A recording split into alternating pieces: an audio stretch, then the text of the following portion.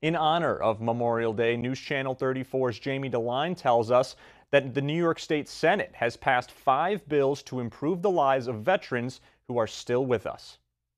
Memorial Day is to honor those who have fallen.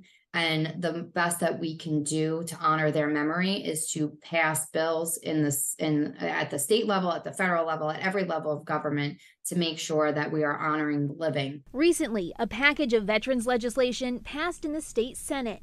Included is a bill sponsored by Senator Jessica Scarcella Stanton that would inform local veterans organizations when a veteran is returning home. It's the most difficult point of transition for a returning service member is that first couple of months to that first year. She says local veterans organizations can help make the transition to civilian life easier. When my husband returned home, we didn't necessarily know every resource available, whether that's housing resources, mental health resources, using the post 9/11 GI Bill, which she ended up doing, which is a great resource.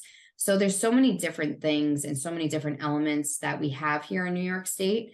And this will help those resources, those veterans be connected to those resources. Senate Minority Leader Rob Orr explains another piece of legislation that recently passed in the Senate as well. There was a bill in here, I think, that dealt with naturalization with people who serve in the military, having a pathway to become citizens, which I think stands in stark contrast to some of the things we're seeing around the country today. So I think those bills were, to my knowledge, were all supported by our conference. This bill would also allow a pathway to citizenship for their family members as well. Reporting in Albany, I'm Jamie DeLine.